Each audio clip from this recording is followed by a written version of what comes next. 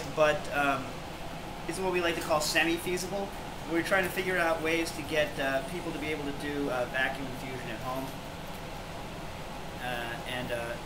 Yeah, that's a low budget vacuum infusion. You have to do one at a time. Yeah.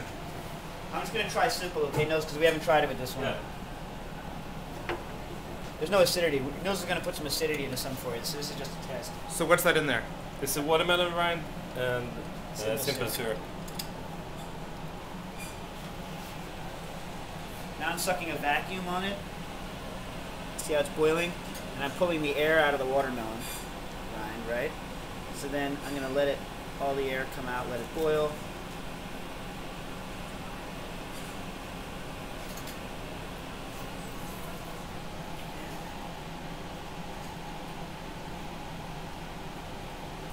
You should mix it with the cold simple though, yeah? Yeah. Yeah. And then when I pull it, the syrup gets injected into the watermelon. But, you know, this is only if you're doing 2 or 3 garnishes for your buddies.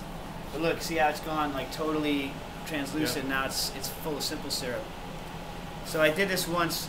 We were away and someone wanted a vacuum garnish right away. I was like, well, I have a syringe, just try it. You know what I mean? But, like, don't do 20. I mean,